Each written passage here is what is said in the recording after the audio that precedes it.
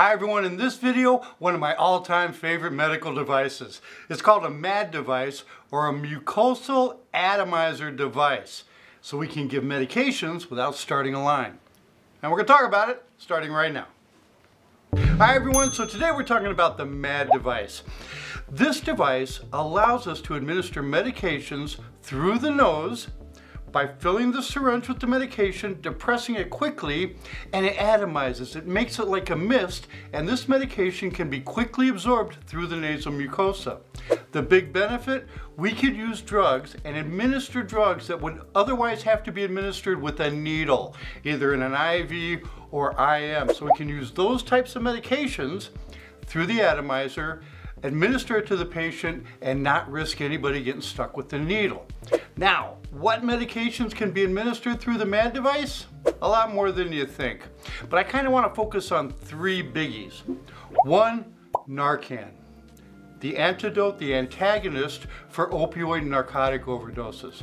Narcan can be administered through the MAD device. Fentanyl. Pain management. Fentanyl can be administered through here. Now, why would we administer fentanyl through the nasal mucosa? Well, grandma fell down, broke her hip. Obviously, we want to get things moving, but we want to give her a little pain medication before we start wiggling grandma around.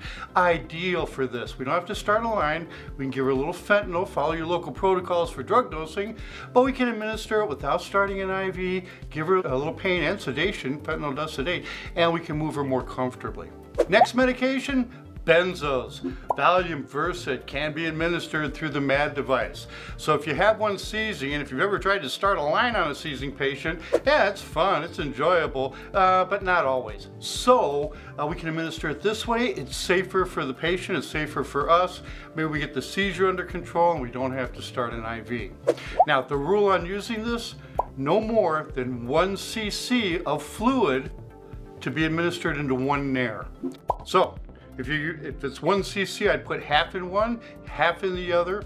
If the patient, before you administer it, if you notice, snot and, ugh, have them blow their nose. If they're able to, blow their nose, clean that out, because this medication has to hit the vessels in order to be absorbed by the body. So if there's any barrier to that, we got to get rid of it. So if they're able to, you can grandma blow her nose before we move her, great. Have her blow her nose, then we can administer the medication through the MAD device. Okay, this has been a quick review of the MAD device, the nasal atomizer. My name's Mark, thanks for watching. See you in the next video. Excuse me, there is a message for you. Always is.